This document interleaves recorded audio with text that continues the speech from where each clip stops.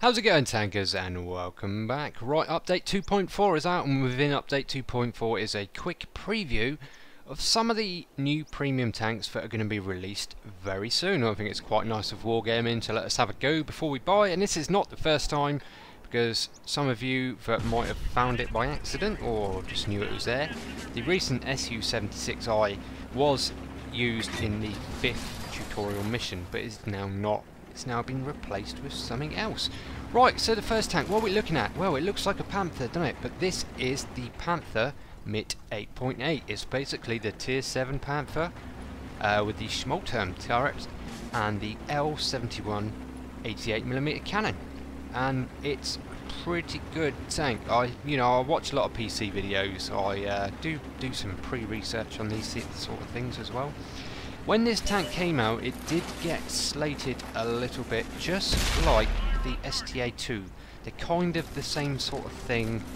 The Panther 88 is basically the Tier 7 Panther with the Schmalterm turret, but the Tier 8 tank's 88mm L71 gun.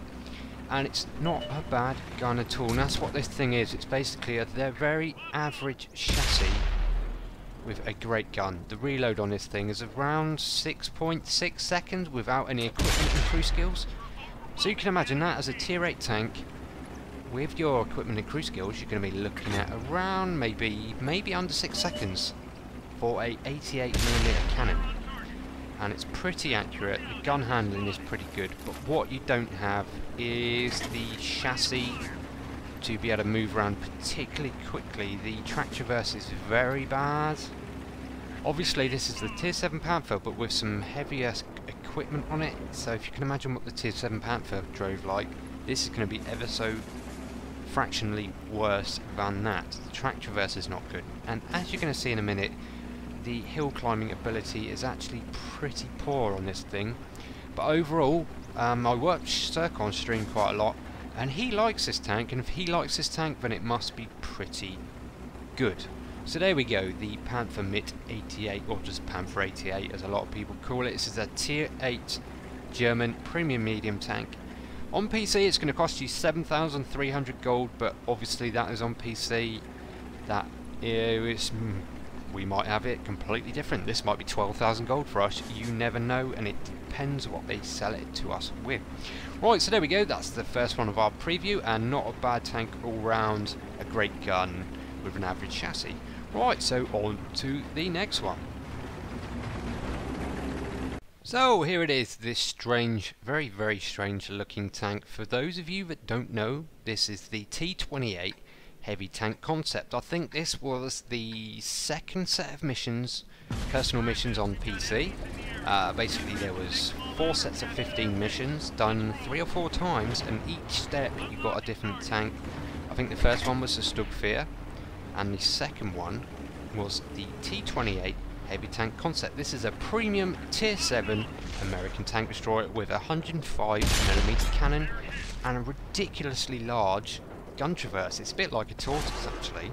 Extremely well armoured for Tier 7. There is one major weak spot with this tank which stops it being completely overpowered, and that is the 2 little Daleks you can see on the side. They're not easily penetrated, but they're not that hard to penetrate, if you know what I mean. And equal tier tanks are going to go straight through, and lower tier tanks might have a bit of a job getting through it. Accuracy is around 0.4, which is not bad for a 105 at Tier 7, and the rate of fire is obviously not bad at all for such a large gun at Tier 7. It's fairly mobile, and obviously you can see there the gun traverse is pretty damn good for a non-turret tank destroyer, and this was obviously the concept for the T28. I think there was actually some prototypes built of this. Yeah, so Tier 7 premium American tank destroyer. On PC this costs 7,000 gold, but again same with the Panther 88. That could be completely different for us. It could be less, it could be more. But overall, quite a solid tank destroyer, and I possibly will pick this one up myself. Right, on to the next one. So the last tank we're going to look at in this premium preview is the Tier 7 premium American tank destroyer, the Scorpion.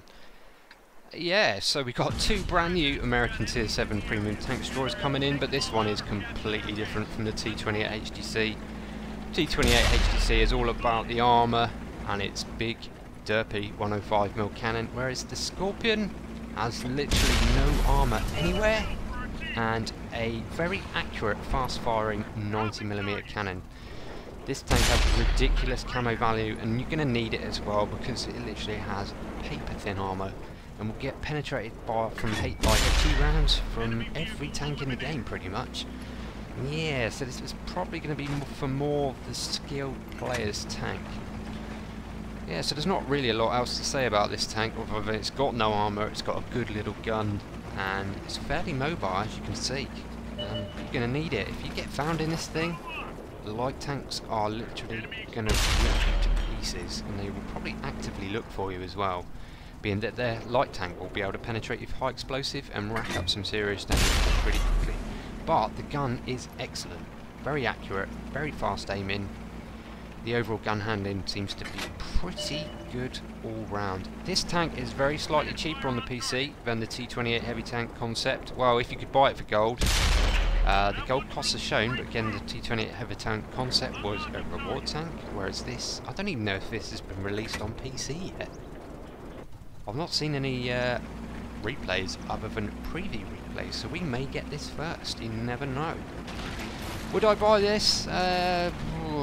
Don't know. I've got a horrendous amount of American premium tanks. I was hoping for some more premium tanks from other nations, possibly the SDA2 would have been nice, the premium Japanese medium tank, that would have been nice because I could really do with a different Japanese premium other than the Chinukai. Yeah, you know what I mean. Well, there we go guys, if you want to try these tanks out, these tanks are now in the tutorial missions. They've removed all the old tanks, put these tanks in and changed the tiers of the targets that you're going to be firing at.